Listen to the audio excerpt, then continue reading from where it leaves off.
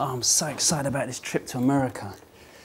Now, what did the travel agent say about that ESTA registration?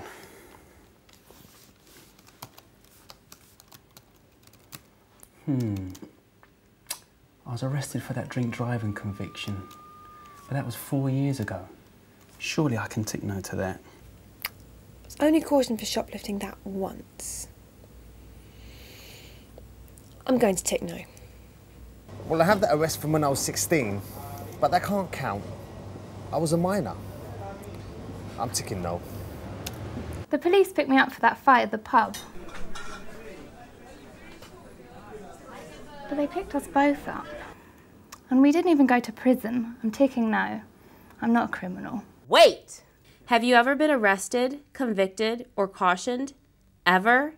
Then you may not be eligible to travel visa-free under the Visa Waiver Program. The UK Rehabilitation of Offenders Act does not apply to US visa law. A spent conviction, regardless of when it happened, must be declared. Failure to disclose any previous arrests, cautions, or convictions may result in refused entry into the United States. A previous arrest or conviction does not necessarily mean you cannot travel to the United States, but it does mean you might not be eligible to travel visa-free.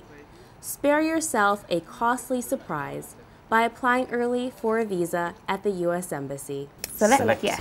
Yes. For detailed information regarding visas to the United States, please visit our website,